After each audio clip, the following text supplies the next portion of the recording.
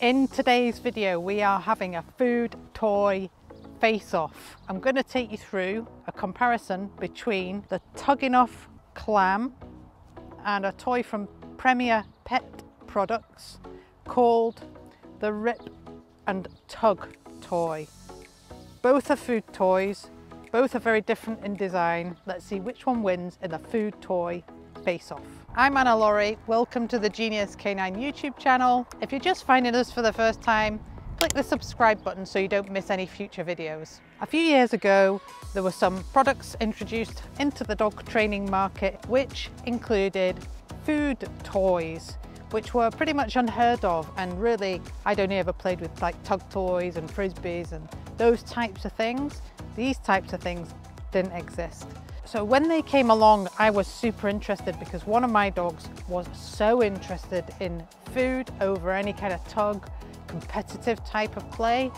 She really came alive when it came to food. So I was really interested when these came on the market. Now they've been on the market for a few years, and I am going to take you through each individual toy, show you what they look like, show you how you use them and how they work. And then I'm going to give you my verdict at the end on which I think is the better of the two. Without further ado, let's dive in.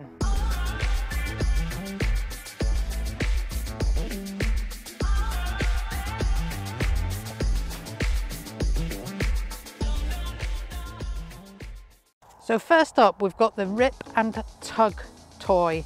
Now this, years ago, used to be called a lotus ball. I think it's been called a lot of things. I think you'll find it on the market called something else as well by a different company, but essentially they all look the same. The lotus ball name actually sticks with me because it does look like a little bit of a lotus flower effect when you open it up.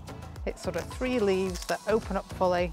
Now all of those have a Velcro sticky section so that when you do close it up, it sticks to itself. And the idea is that you place some food in the center. I just use bits of my own dog's food. Sometimes it's kibble, sometimes it's something a little bit more tasty than that, but I'll just use what I've got. You close it up and then you can throw this like a toy, like a ball. They can run up to it, open it up with their nose, with their paws, get into the center, and then eat the food out of the middle. Now, a lot of people will highlight that there's a problem with that. You've thrown the toy, your dog has gone over, have opened it up and they've taken the food. Once they've got the food, they're no longer interested. How do I get my toy back? And actually, there's a way to introduce any of these toys that introduces these things gradually, and we teach the dog, actually, yes, you'll get food out of the middle, but sometimes if there's no food in the middle, if you bring the toy to me, I'll put food in the middle for you. Then you get a dog that will fetch the toy to you for you to put more food in, so you can actually mix it about. So you can start off with just putting food in the toy. You could even just have it close to you and just build up real desire.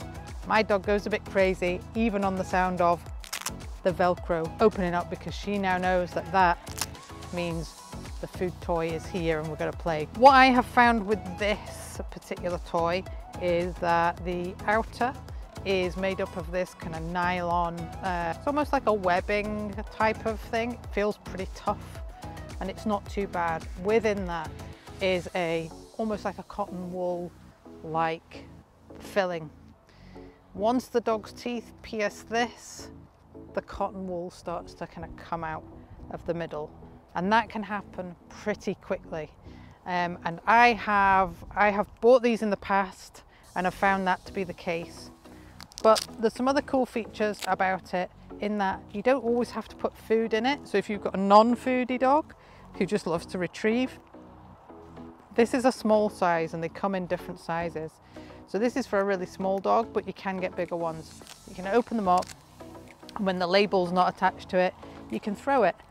And it's actually pretty much like a frisbee. So it's actually quite a cool toy in that it's pretty versatile and it's a lot of fun. The dogs really do love it.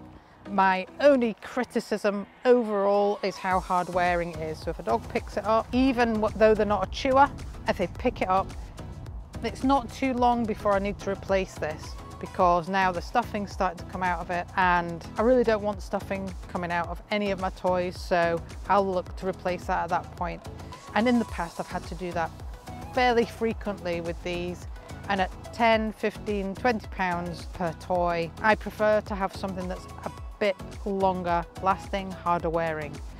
So great toy, really great food toy, don't rule it out, but it's something to be aware of. Next on the food toy face-off, the Tug-E-Nuff CLAM.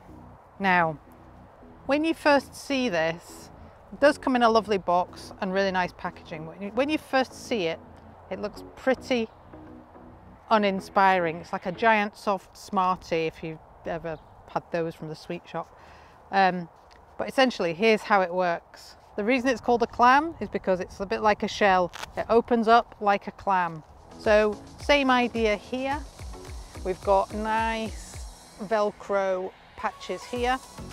It's got a really nice kind of double stitched seam around the side, around the outside. And this kind of little diamond shaped pocket in the middle, which is really quite a neat part of the design. So you can actually fit something quite substantial in there if you really want to, if you've got a bigger dog or something like that. The idea is you open it up, you put food in the center, and you can see straight away it can hold quite a bit. You don't have to fill it up or anything like that. You squash it shut, and then again you can throw that toy for the dog. And the same principle applies. They can go out, they can open it up, they can get the food from the inside. And the same complaint I've heard from people is, you know, but once they've got the food, they're not interested in the toy. And it is just simply because there's a piece of the foundation of the food toy play puzzle missing. And that is, if there's nothing in it, hand it to me and I'll put some food in it and you can get the food out of it from there. Once they learn that, then your food toy game changes completely. So really cool, groovy colours, and they do come in different colour combinations. Cleverly thought out so that the dogs can see these colours. That's quite important because dogs don't see the same colours we do. So they pick colours that dogs can see better. I have had these for years, literally since they came out. I've never had a single one of them yet that has split open, burst open, no stuffing come out of it. In theory, I have never had to replace them. I do have 3 or 4 of them. You probably only need 1. 2's always good, but over the years I've acquired more, as is often the case. But I have never had to replace a single one of them. I have put them through the washing machine. I don't know if you're supposed to or not, but it's come out great and it's not been damaged at all. Sometimes when we play in the dirt or the dust, and it's the same with the other toy as well, these can get a bit full of, you know, grit, sand, dirt, whatever, grass. And bit by bit, the stickiness of the Velcro can reduce. Now, that's okay. If you've got a slicker brush, get a slicker brush, get the bits out of it, give it a rinse in some cold water, get rid of the grit and let it dry. You're good to go. It's back sticky again and it's good as new. Brilliant, absolutely brilliant. So although it doesn't look on the face of it as perhaps as pretty as this might do sitting on the shelf in a toy store, this for me wins by a long way.